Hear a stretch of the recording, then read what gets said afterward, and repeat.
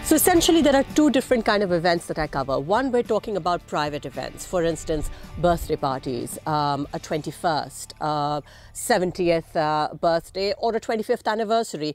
Different kind of private events where you basically don't want a family member with a home video camera, but you want someone who'll cover the event, who'll cover it, who'll edit it, who'll make it basically a memory that everyone can cherish. That is one of the private events that I covered. I recently covered a family's 18-year-old daughter's birthday party, and that was a fantastic day.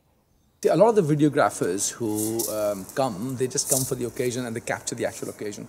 But Kiran went much beyond that. So she interviewed family members before the function. She took pictures of the birthday girl right from the time she was born. She took video clips that we had captured while she was growing up. And then she integrated all of those pictures, the video, the audio, everything into a film. So it actually feels like a film, which is, as I say, much, much more than you would get from any other videographer.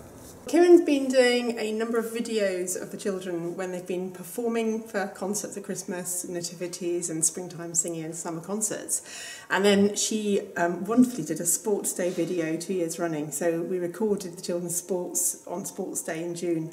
The parents were absolutely thrilled. They just saw their children at their best. The films just captured the children completely. And as their teachers, we could just see how each child was represented exactly as they were, with all the fun and the natural way that children love to react to one another. And Kiran just captured every moment and then edited it so that it really held well together. And I just felt that less is more, because she just captured the moment for each child, and we just felt that we picked out each personality. It was just really well represented on her film.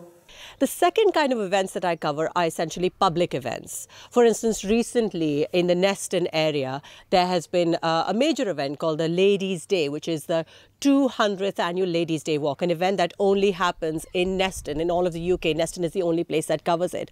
I was fortunate enough to be called in to cover that event, which I did. I've also covered the 199th one of that. Then there was another event called the Big Lunch, and the Big Lunch was a fantastic event where the people of Neston and all around were invited to come in, bring their own picnics, and there was a lot of fun activities for the entire family to do.